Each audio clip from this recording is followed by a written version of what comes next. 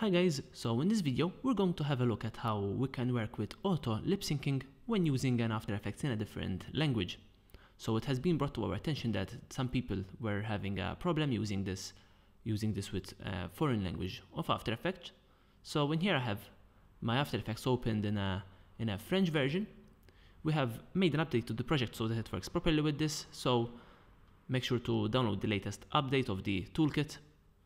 And now what I'm going to do is I'm going to do what I normally do exactly. So follow the last video to see how you can do lip syncing.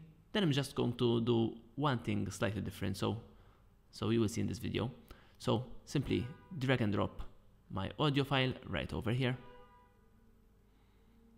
Now go to the Head Studio.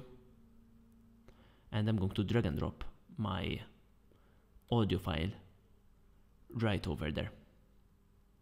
So of course now you will need to select the audio that you would like to lip sync. So I'm going to select a part that has some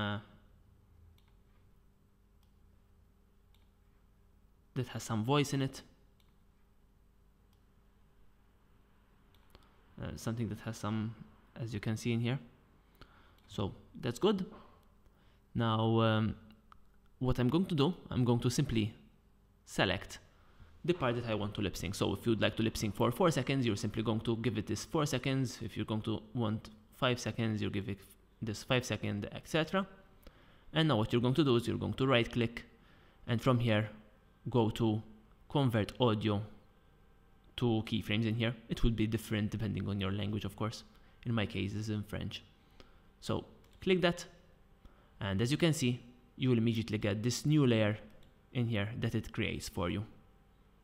So this layer is named audio amplitude, but of course it will be different depending on your language. So once that is done, you can go to the effect controls and go to the head animation suite. And from here, from auto lip sync, you're going to go over this and from off, select the audio amplitude layer.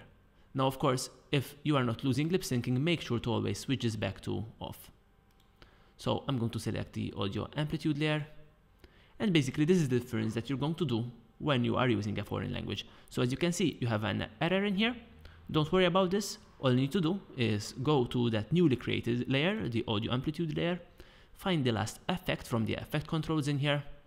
So this is should be named both channels in English. It will be different depending on your language, of course. So all we need to do is we need to rename this to both channels so that After Effects would know what that is basically.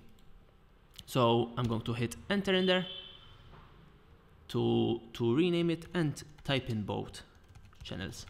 Make sure that it is written exactly like this. So both channels exactly like this. And as you can see immediately, the error has been removed.